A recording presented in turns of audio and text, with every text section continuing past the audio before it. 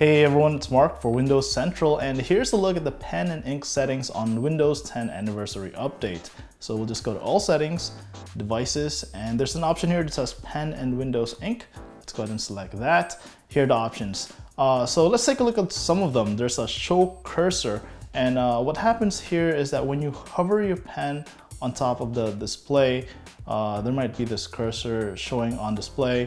That might be distracting to some people, so you can go ahead and turn that off, and next time you hover on top of the display, the cursor is gone.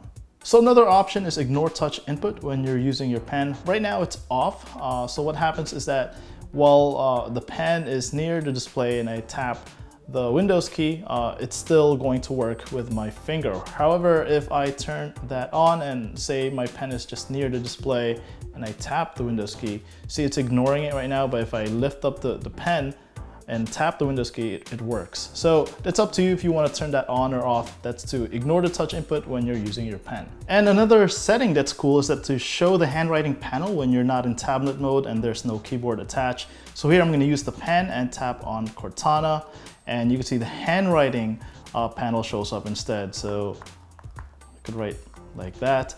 Or if I use my finger with Cortana, it's going to open up the keyboard instead of the handwriting panel. And if you scroll down, you'll see the Windows Ink Workspace pen shortcuts. This is where you could assign shortcuts to your pen. So for example, I've set it up so that if I click once, you'll see the Windows Ink Workspace Home. But you could change that to something else. You could launch OneNote or any other app.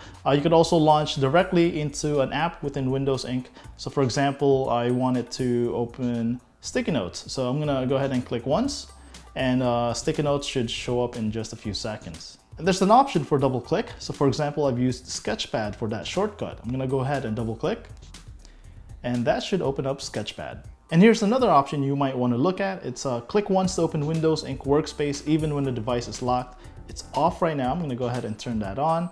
Then I'm going to lock the device. So here's the login screen. I'm going to go ahead and click my pen, and that should open up my sticky notes. Alright, so that's a look at the pen and Windows Ink settings on Windows 10. For more Windows 10 tips and how to, head over to windowscentral.com.